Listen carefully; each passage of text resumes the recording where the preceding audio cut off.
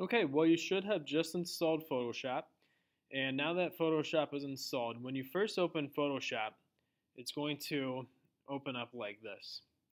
Now, the one thing that we'll say about Photoshop and the kind of the differences between Photoshop and Illustrator, because I get that question quite a bit, is why would you use Photoshop compared to Illustrator? The thing that I always say is that I like to use Photoshop to edit pictures that have already been taken. And I use Illustrator to create new things from scratch. So if I'm trying to just edit something that I've already done, edit a picture that I've already taken, I'm going to choose Photoshop for that. That actually kind of frames how we want to go about starting any projects in Photoshop. Since I'm going to be working on a picture that I've already taken, most of the time, what I want to do then is I'm going to come over to the Open button. And I'm going to go ahead and open anything that I've already done and open it that way. I probably am not going to too often do the create new, although there might be times. Most of the time I'm just going to go ahead and hit open, and I'm going to open up the picture that I have wanted to work with. To start, if you go to our class page, you'll see that there are 3 pictures that I have added onto our class website. And the reason that I chose these pictures and want you to start with these is I know that these pictures don't have any copyrights on them. So I want you to go ahead and just pick one of these pictures.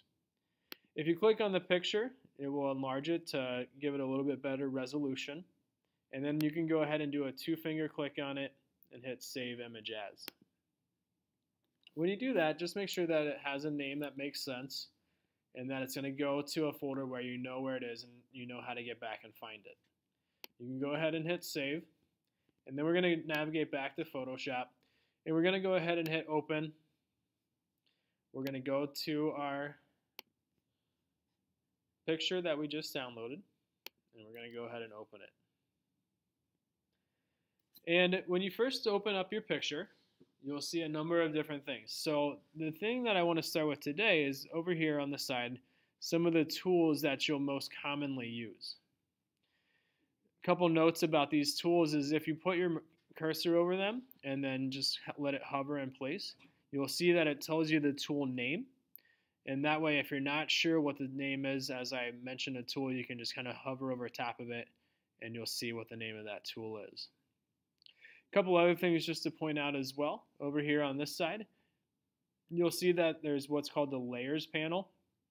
Layers are very important, and keep track of the layers that you're working on. Make sure you know what layer you have selected.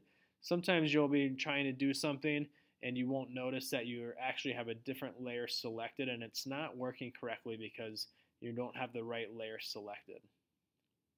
Also notice that right now my picture is locked, so that I can lock things and unlock things. If I don't necessarily want to change something, I can lock it. If I want to be able to work with it and change it, I can go ahead and click on the lock, and it will allow me to work with it as well. And then this little eye icon allows me to know if that layer is visible or not. So if I click on the eye, it hides that layer. Clicking in that box again brings that layer back as well. So I can do a few things with this. I want to start off first of all with the move tool. So using the move tool, pretty simple. I can just click on my picture, I can move it around, I can position it into place. You'll also notice that as you move it, you get these little pink lines as well, and you'll be able to see when you have it aligned perfectly back into the center, and when you have the pink lines going across both vertically and horizontally. Another tool that we want to make sure to take a look at is the zoom tool. And the zoom tool, just like you would expect, allows you to zoom in and out. Wherever I position my magnifying glass is going to be where it specifically zooms in.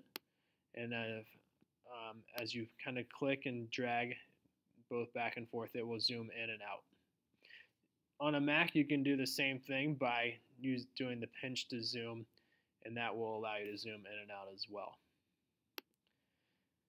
Finally, the last thing that I want to mention is we can do a pretty quick transform by hitting Command and T on our keyboard.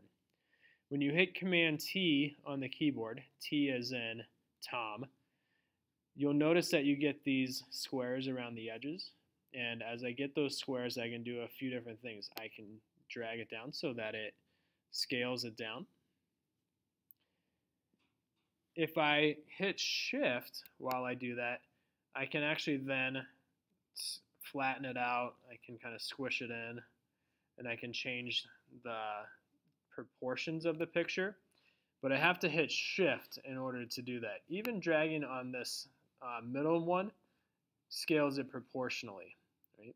So hitting Shift will allow you to change the proportion of the picture.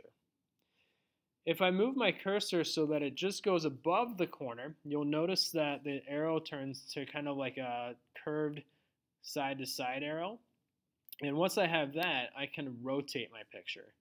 So I can rotate the picture around. I can position it so that it's going a different direction, and I can change the angle of it as well. Once I'm happy with the way that my picture is transformed, then I can come up to the top and I've got these two buttons up here. The button with the circle with the line through it will discard any changes that I've made, and the check mark will apply those changes that I've made. In this case, I'm just going to hit the cancel button to take those off and put it back to how it was. So those are the first two tools that we wanted to look at. Two pretty basic tools, the move tool and the zoom tool, and then the transform button. Those are some pretty common tools that we'll use quite a bit.